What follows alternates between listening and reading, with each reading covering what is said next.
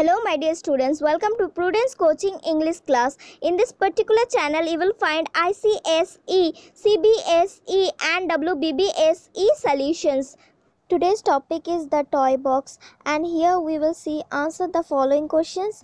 Choose the best answer, reference to the context, working with words and learning our language. Means all the things you are going to get in this particular video. So let's start. First, we will start with answer the following question. First question is, what sounds did the children hear after entering the grounds in their car?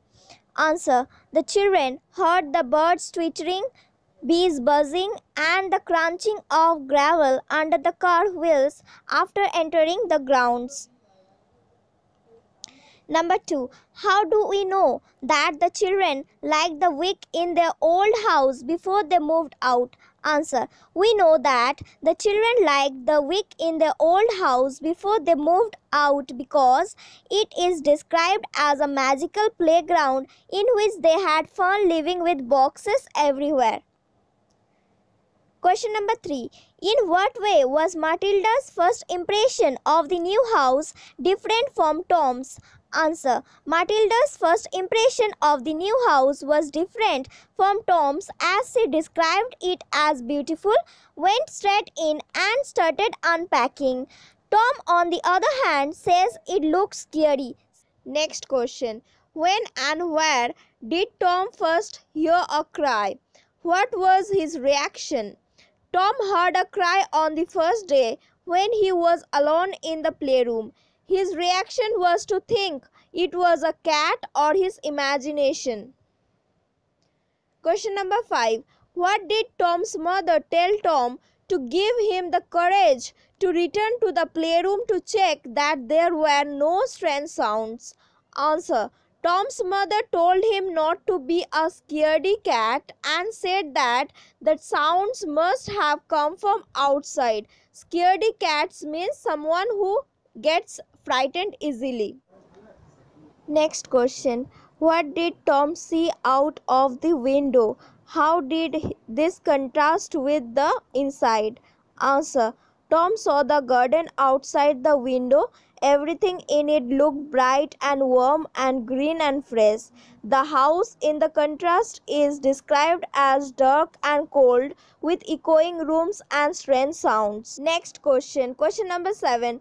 What did Tom's father take with him to investigate the coal bunker and why? Answer. Tom's father took a 3-iron, a golf club with him when he went to look into the coal bunker. He took it as a form of defense against the intruder the family had heard through the vent. Question number 8. How did Tom's constant screaming affect his parents and Matilda? Answer. Tom's constant screaming made his parents come running to check on him, and Matilda also blamed him for the moodiness of their parents. Number 9. Where did all rubbish at the side of the house come from? Answer. The rubbish at the side of the house had been dumped there when the house was renovated. Question number 10. Tom describes the house in his own way. What is his view about the house? Does the view change when and why? Answer. Tom describes the house in his own way. His view of the house is that it is cold, scary, rambling mansion that is towering high and spooky with echoing rooms. His view changes when the mystery of the morning toy box has been solved and the family have settled in. He says that the spooky house became a warm and comforting home. Question number 11. The woman, her husband and daughter were obviously taken care of in the end. What is your view about how and why they got there in the first place? Answer. Here the first place means the coal bunker where the woman, her husband and daughter took shelter. because they had nowhere to live and found the place by chance before the narrator and his family shifted in their new accommodation. Let us move to the next one. Choose the best answer. We have been given an incomplete sentence. We need to complete it by choosing the best possible answer. Tom did not like the house because correct option will be it was cold, damp and spooky. Next one. Tom's parents were annoyed with Tom because they thought he had made up a story to get their attention. Let us move to the next one. Answer the following question with reference to the contest. We have been given a contest. Based on that, we need to answer the following question. Here the contest is, and just in case I am taking a golf club. First question is, who said these words? Answer will be, Tom's father said these words. Next question. Why does the speaker say, just in case? In what case? Answer. He takes a golf club as a precaution. He is worried about who might he find in his coal bunker. Next question. What club does he take and what does he do with it? He takes a 3-iron and he swings it in the air as they walk along. Let us move to the next reference to context. Father entered the room at a gallop. Why did father enter the room in this fashion? Answer. The father entered the room in this fashion to respond to his son's scream. What did he find in the room at this time? He found Tom, Matilda and his wife in the room at this time. Next one. What did he do in the room and immediately after this? He starts speaking in the room but stops when he sees his wife indicating with one finger on her lips to him to be quiet.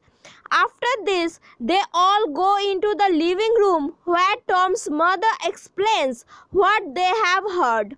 Then Tom's father goes to the playroom to investigate.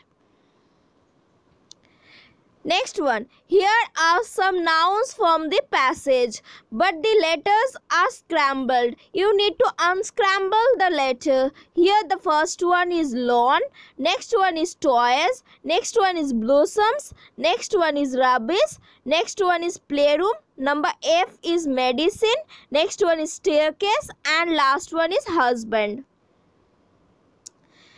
Next. Give the full form and explain the following abbreviations. First one is BA. BA means Bachelor of Arts. DIR means Director. This one is Doctor. Degree F means Degree Fahrenheit. FRI means Friday. This one is January.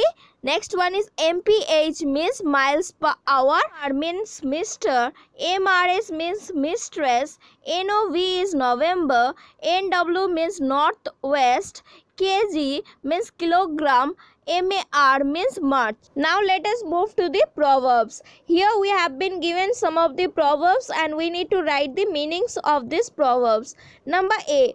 All roads lead to Rome. It means there are many ways of achieving the same aim or the same results. Number B. Everything comes to him who waits. If a person tries hard enough and is patient, he or she will have success in the end. Next one. If at first you don't succeed, try again. A good result can be achieved with perseverance. Next one is, it never rains but it pours. It means misfortunes seldom come alone, or you can say someone experiences 2 or 3 calamities that come one after the other. Next one is, make hay while the sun shines. It means make use of good opportunities when they present themselves. Let us move to the next one. Find the verbs and the object in the following sentences. We know subject is the doer of the action. Verb is the action itself and the object or the direct object is the receiver of the action done by the subject. The first Sentence. Matilda scolded her brother. Here Matilda is the doer of the action. Therefore it is the subject. Scolded is the action performed by Matilda. So it is the verb. And the action is being performed on her brother. So here her brother is the object. Next one. The woman is the subject. Wanted is the verb. And the medicine is the object. Next one. I am. Here I is the subject. Taking is the verb. A golf club is the object. Next one. The children's father. Here the children's father is the subject. Found is the verb. And here went is the object. Next one. The father is the subject. Hit is the verb. And the door is here the object. Number E. The mother is the subject. Put is the verb. The clothes is the object here.